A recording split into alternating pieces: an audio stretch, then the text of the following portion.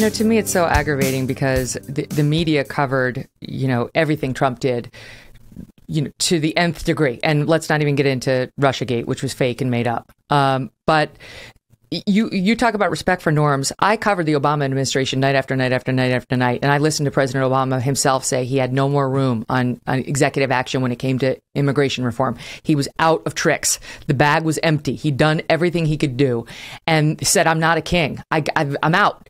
And then he did more. And then he did the Dreamer executive order and so on. And that was extra. That was lawless. That was not respectful of the Constitution. And then now I see Joe Biden do things like the eviction moratorium, which he knew was unlawful. He knew the Supreme Court was not going to uphold it, and he did it anyway. He knew it was lawless, and sure enough, it got struck down. And the same thing with the mandate on the vaccines. He knew it was going to get struck down, but he did it anyway. So I mean, you could go on and on about the lawlessness of our leaders, but you have to make the case on both sides. This president has behaved in a lawless way as well. And what was done to President Trump? Look, the Democrats have no high ground. There is no high ground. They cannot sit and point to him and say, how dare you deny the facts when it comes to his loss? I don't support. Trump did lose. He lost. There is no evidence of widespread voter fraud. And a lot of my listeners don't like to hear me say it. Well, that's the case. That's not to say it wasn't rigged to help the Democrats. It was. Look back at what they did to the New York Post reporting on Hunter Biden, right? But I'm just saying, if we're going to be based on reality, let's be based in reality. And this president misleads us at every turn. And the media misleads us at every turn when it comes to media, when it comes to Russiagate, I mean. And I could go on. And we're supposed to just look at the orange man bad and blame it all on him.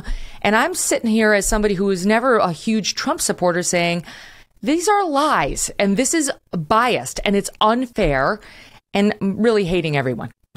That's where I live. Well, but even what you just said stays stuck in the us versus them. Even what you're just saying stays stuck in the right versus left. I don't think it's right versus wrong. That's where I am. I'm right versus wrong. Well, that's what but to me, there's a much bigger story here going on than just what Biden did or what Trump did. And that is what both major political parties support. Both Biden and Trump continued the oil drilling, the fossil fuel extraction. Well, we have to do that. Which is destroying this planet. We have to do it, Marianne, because it's to help the people who need to power their houses and need cheap energy cannot get by with the prices that we are going to impose on them if we try to make this work on solar and wind turbines. And that's really clear. I'm all for cleaning up the environment. I'm a mom. I don't want to pass on a crappy earth to my children. But I understand the support for fossil fuels for now, or the slow weaning off of them, because we need cheap energy. When Jimmy Carter was president, he had solar panels on top of the White House.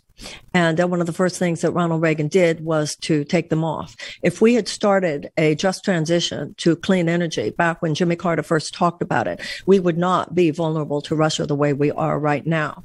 And I disagree with you about what is possible. This used to be a country that knew how to respond to emergencies. This used to be a country that knew how to do whatever it took to make sure that our children's lives would be okay. We have, you were talking about President Trump in the defense budget that the President Biden has just put forth. There is 18 times more expenditure on the military than on climate change mitigation. The president could declare a national climate emergency. We could take a warp speed effort, employing the National Defense Production Act, and move towards a just transition from a dirty economy to a clean economy. This isn't just about what something's going to cost. It's about the fact we're going to cost, the cost here at this point could be the survival of the human race. And we could do it. When you say we just can't do it, yes, we could do it, but not. You know what we could do it with? We could do it with nuclear. We could do it with nuclear. Some people would argue with that. I have concern about that, but they're moving forward more quickly on fission than they had expected to be able to. In the meantime, there is so much more that could be done with solar, so much more could be done with wind farms, so much more could be done if we were to apply the resources. Once again, 18 times more in this budget to be spent on the military than to be spent on climate change mitigation. But let me ask you about that. Okay, let me respond to that, because one of the reasons that he wants to spend more on the military and defense is because there's a belief that deterrence works on stopping things like what we're seeing in Ukraine right now. That if we had a more robust military, if we had a stronger sort of messaging and real threats that Vladimir Putin believed, that perhaps he wouldn't do things like this in the future. Okay, because this is like an old belief that deterrence works if exercised properly and with a strong bicep, right? And the president's critics now would say he should have been doing that all along. We should have been sort of exercising our military might, reminding Vladimir Putin who we are, who America is, what we're capable of, as opposed to having the disastrous Afghanistan withdrawal while allowing Putin to fill his coffers with Germany's money, which is totally dependent on Russia for its energy, right? Because Germany shut down its nuclear power plants. Germany's completely dependent on Vladimir Putin. So in your world, right, like this is the pushback on these positions, that this attempt to go green by Angela Merkel weakened Germany, empowered Vladimir Putin. And at the same time, while we were trying to BFF it up with Vladimir Putin by not criticizing Nord Stream 2, which we should have been, which we were doing under Trump, we were stopping it. We were weakening our own position and helping pave the way for a war in Ukraine. Well, now Biden has realized none of that worked. Putin's in Ukraine. The Nord Stream 2 was a disaster. And we need to build up our military again, because not flexing the muscle, going into the fetal position, was a disaster. Okay, that's the other side's argument. Okay. Do I get to talk now? Now it's yours. First of all, the military. We have 7,000 nuclear bombs in our arsenal that we know of. And they're now budgeting trillions more on developing more in the future. The obvious, if anything is obvious now, it's that the principle of mutually assured destruction did not work. It only works if you're dealing with a rational actor, which Putin has proven at this point that he is not. So if we had 50 in our arsenal, how would it be any different than having 7,000 in our arsenal? And I don't think that the problem is that Putin doubts our military power. The issue going on, as everybody knows, is that our leaders and the leaders of Europe do not want to start World War III. I'm very happy to see the kind of strength and power of the Western alliance, the United States and Europeans. I think that they have shown Vladimir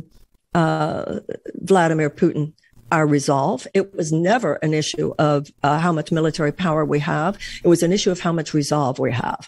And that is what he did not expect. And we have shown that resolve, both with military aid to Ukraine as well as with sanctions. So having a bigger military at this point would make absolutely no difference to what is going on in Ukraine. That's that. Now, on the issue of the environment, the fact that we are so vulnerable to oil and gas from Russia is the problem. If we had already, the fact that now we're going begging MBS, we're begging Saudi Arabia for oil, we're begging Venezuela for oil. This is not, if we had moved into green energy, into clean energy over the last few years when we should have, we wouldn't need to be horsed to Russia. We don't need to be doing it now. What do you mean? We were energy independent 2 years ago under Donald Trump when we were using not just oil, but natural gas. There's nothing wrong with natural gas. Hey, thanks so much for watching. If you like what you just saw, hit the subscribe button for more clips and full episodes.